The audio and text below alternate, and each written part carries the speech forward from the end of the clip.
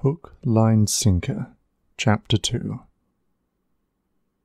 A silence followed the question, and eventually everyone looked to Lucas. He wasn't the oldest of them all, but he was in charge. It was his sensitivity to the paranormal that had brought them all jobs. While Matthias had the filming and editing skills, Emil the writing and blogging skills, Bervold had the muscle and could secure shields of strong positive energy. But Lucas had brought them all together, what with his ability to sense and communicate with the spirit realm, and exercise them when needed. He was the boss, and made the decisions. Lucas wiped his mouth on a napkin, and took a deep breath, and said, "I don't know." They continued to stare at him for a second, before he followed up his admission with, "We've never had to take something mythical home with us before." "That's not for Emil's lack of trying, of course. Just one cute, harmless spirit to keep as a pet, please," Matthias teased.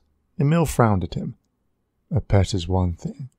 This is a person," Bervold said seriously. "He's right," Lucas agreed. "We can't assume to keep him, but we can't just let him go either. He doesn't know anything about this world." "How would we even let him go anyway?" Emil asked, stirring his stew absently. "Put him back in the sea? I mean, he's human now." Lucas twisted his mouth a bit, as he did whenever he was deep in thought, trying to solve a particularly challenging mystery. "The fact is, we don't know why he was so far inland. I can't think of any way that a merman could get marooned that far up in the hills, nearly into the mountains. Even if he could come this far on his own, why? What reason would he have to flee his home?" "Maybe he was in danger," Bervold tried, "being chased by his own people." "I have read a hypothesis about the judicial system of underwater folk, if they exist," Lucas supplied thoughtfully. "It was theorized that stranding a mer person on land would be a form of punishment, possible banishment for crimes serious enough to warrant severe punishment, but not so severe as a death sentence." More than one eyebrow lifted around the table. They were all used to Lucas and his ability to remember nearly everything he read, and he did read a mountain of research to reinforce his knowledge of all realms of oddity. Still, that didn't mean that at times some of the more obscure texts contained theories bordering on insane ramblings. "How can we know anything about the justice system of a mythological community?" Matthias asked blandly. "We can't, but like I said, it was just a theory." "And even if it was true," protested Emil, "that sweet-faced boy doesn't seem like a criminal." "Criminals on the run rarely do," Lucas said softly. "But this is all conjecture, so we're not going to start treating him like a murderer. Relax." "Could he have been captured?" Bervold suggested. "Perhaps he managed to escape and ended up where he was." "What? Like he was on a truck or something and just flopped out?" Matthias asked around a mouthful of bread. "But if he was captured," Lucas thought aloud, "don't you think he'd be more afraid of us?" "Well, we were helping him, not treating him like an object or an animal," Emil tried. "We won't know until we ask him." "If he can actually tell us," Matthias brought up again. "Like I said, we don't know if he can actually speak. Even if he can't right now, he can pick it up. You can't know a language but not be able to speak it, right?" "We'll just have to wait and find out." "You're right," Lucas agreed with his brother. "I think we'll just have to sit tight for now. We'll keep him here and see what happens next." "Our views and donations are going to go through the roof," Matthias said excitedly. "Not only do we have the rescue of a real-life merman on camera, we can also document everything else that happens from here on out. Maybe do a live stream or two. Oh, this is a gold mine." Lucas sighed. Bervold seemed to start zoning out, but Emil immediately began to show interest. However often they went back and forth busting each other's chops, Emil and Matthias always worked well together when it came to running the website. "If we're going to commit to an ongoing story like this, we'll need to think of a title pretty quickly." "No problem," Matthias said at once. "This story just about writes itself. Merman Rescue SOS, or A Merman's Tale. Something like that." Emil rolled his eyes. "Too trite. It needs to be more simple and compelling. Angel of the Sea. Stranded on land. Emil shot him an unimpressed look. Way too long.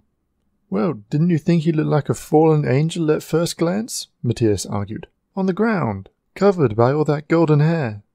Yes. They all turned in surprise to look at Bervold, who had spoken. He maintained his neutral face, but could not conceal the slight pink tinge to his cheeks. Emil tried to move the conversation forward again. Anyway. No. Matthias cut off his effort to evade, a devious grin on his face. He leaned mischievously closer to the man beside him, grinning from ear to ear. Bear, do you like our little fish boy? Just answering your question, Bervold shot back. He did look like an angel. I thought he was a girl at first. To be fair, I think we all did, Lucas commented. I don't know how well we're going to be able to maintain hair that long. It is going to be a pain to brush out in the morning, Emil agreed. It'll be great footage, though, Matthias said with his mouth full. I'm telling you, this could make our careers. Was supposed to be a vacation, Bervold mumbled. Screw that. This is an opportunity of a lifetime. He's right, Emil said.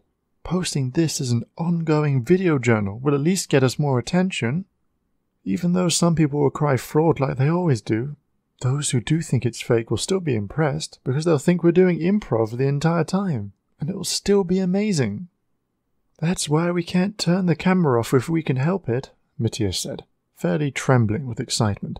We'll have to use the charger with the extra long cord so we can keep the battery up when it starts getting low, and use the tripod when we're all in one place. Anything we can do to show that we're not staging anything. Every time we cut it gives more credibility to the fraud suspicion. Lucas swirled his water in his glass, listening to the conversation for a while before chiming in. Just be sure you don't overwhelm him. I think the very nature of his rescue is enough to overwhelm him, Emil laughed.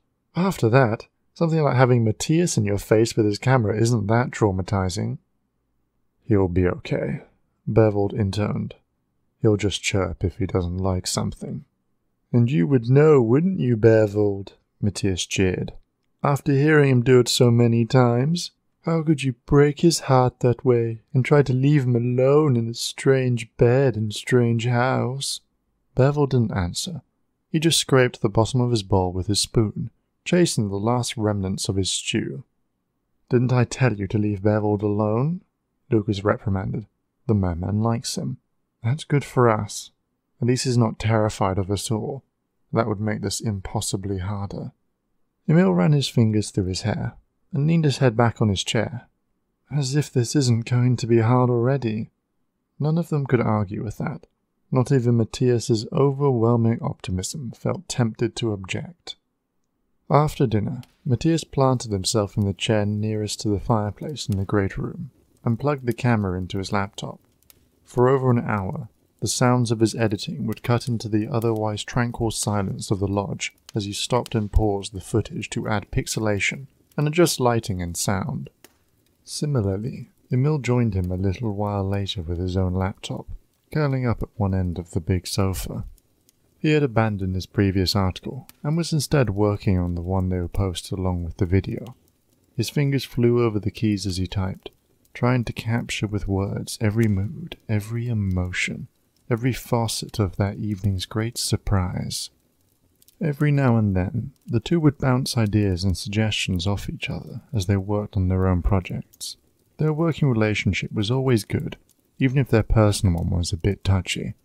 It was unofficially in the rulebook that a brother had to frown upon anyone stealing their sibling away with romance, even if it did make them happy. But, if nothing else, both Emil and Matthias loved telling stories in their own creative way, and creative people always got along well on some level. Meanwhile, Bervold and Lucas sat around in different chairs in the great room, reading their books.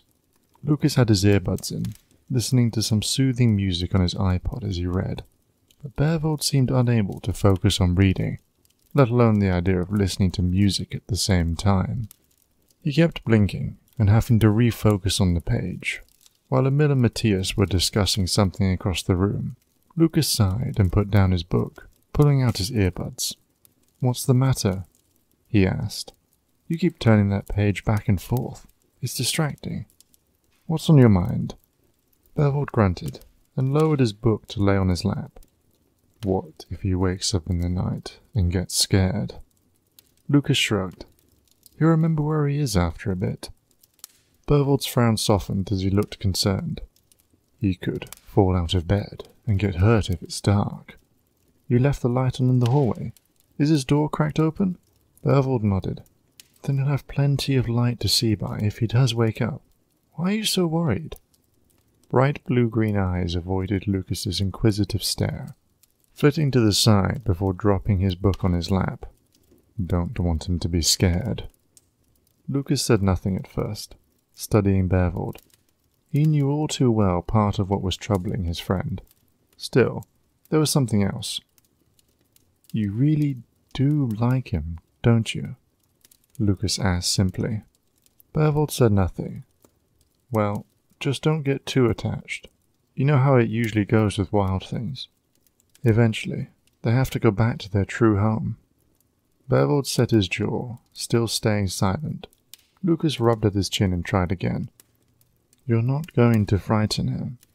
Do you think he would have been clinging to you the entire evening if he was terrified of you?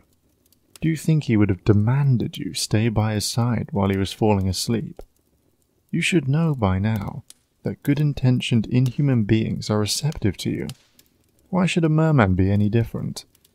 The big man's finger played with the page of his book for a moment, thinking over Lucas's words. He finally sighed and closed his eyes.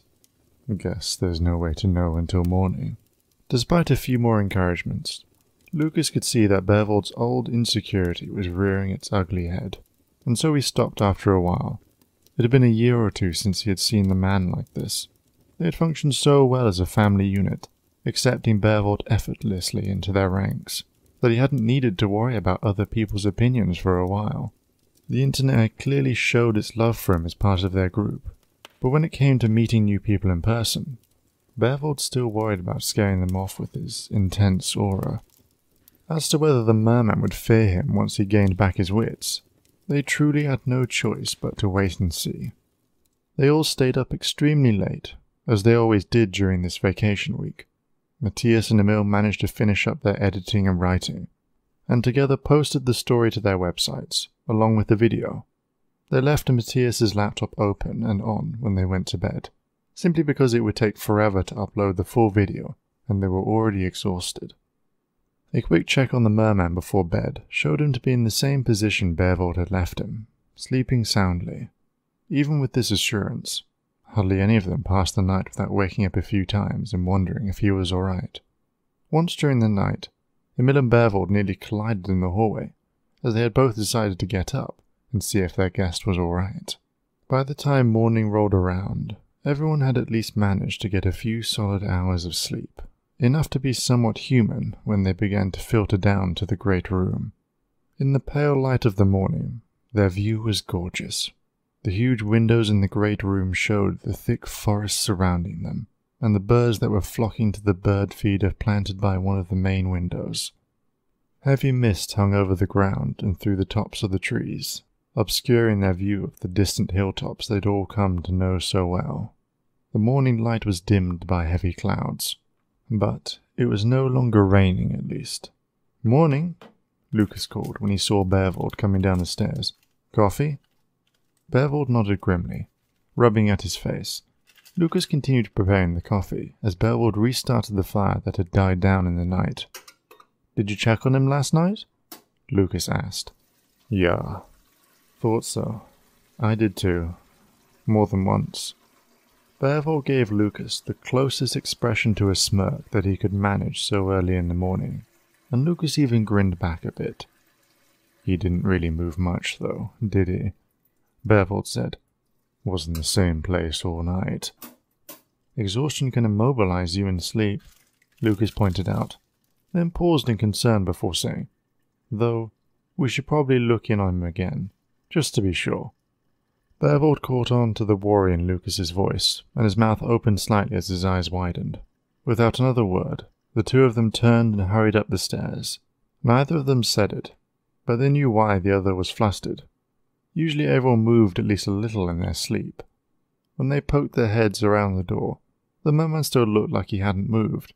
He was still lying on his stomach in the bed, covered to his neck with the blanket, one hand on the pillow by his cheek where Bervold had tucked it last night when he left.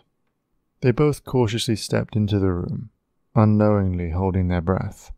Lucas knelt beside the bed and watched the merman's face intently. A tense second later, he relaxed. "He's breathing," he declared softly.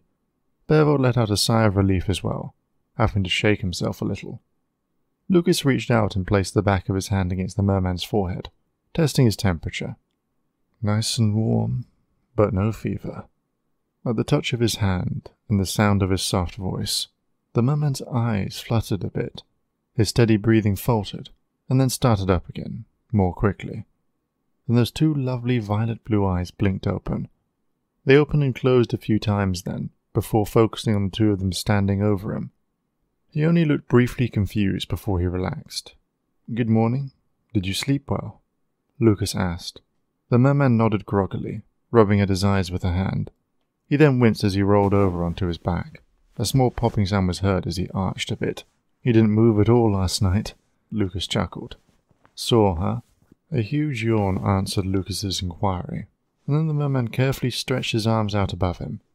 He held them there for a second, then let them drop heavily onto the mattress. He looked a bit irritated, and tried the motion again, stretching deliberately far. He lowered his arms with more control this time, but still let them bounce as they hit the covers. When he tried to sit up, however, one of his arms went out from under him and he fell back again, resulting in a short yelp. The merman looked startled.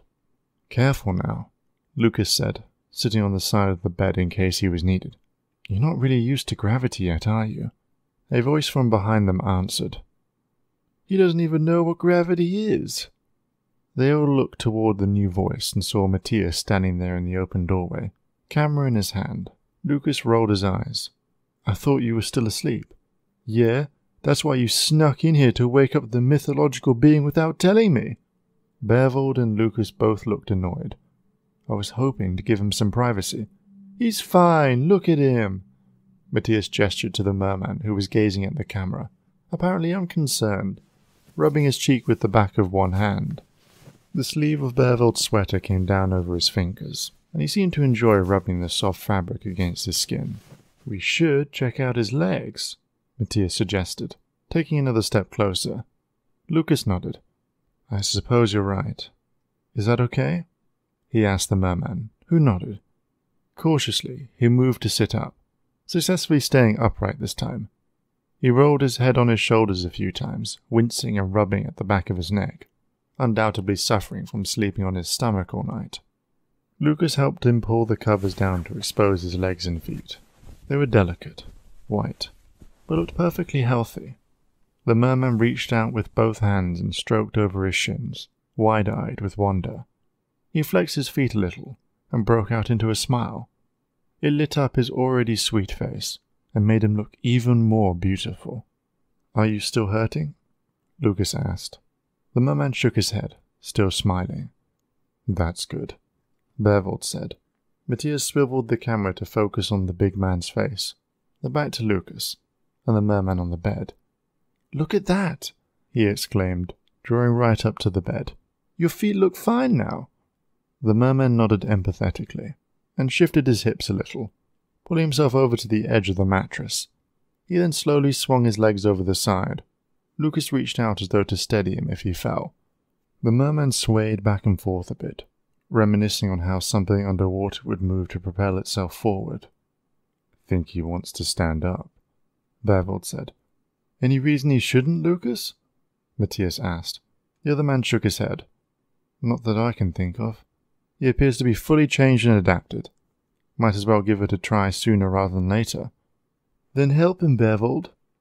Doing as Matthias said, without noticing the glint in its bright blue eyes, Bervold leaned down toward the merman, offering his hand.